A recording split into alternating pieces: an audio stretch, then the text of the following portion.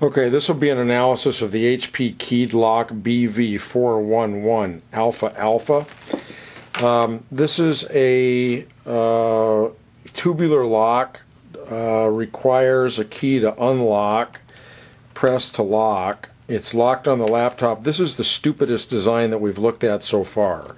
So first of all, let's demonstrate how the lock works. It's affixed to the Lenovo laptop, and in order to release it, you turn the key, insert the key,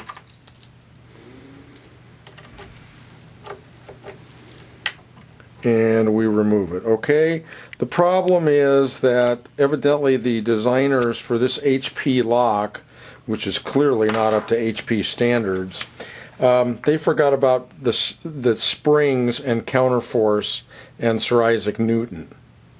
And so we're going to show how to rapidly remove this lock from the laptop. It's locked. Toby. Yeah, it's okay. Locked. Let's remove it. Okay.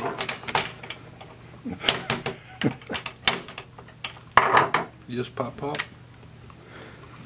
And that's the end of the story. Let's do that one more time, just in case everybody didn't get it. Oh. I hope you didn't break it. Well, if it breaks, what I can tell you, yeah, it seems like it broke. It broke. Yeah. Okay. Well, the thing is also the this material that they use. It's Zamac. Okay, okay, right there we go.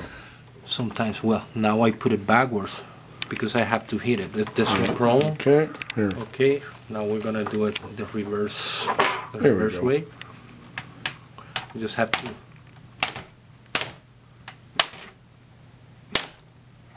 And but as you can see, the plunger went out and the lock is open. yeah, so much for the HP.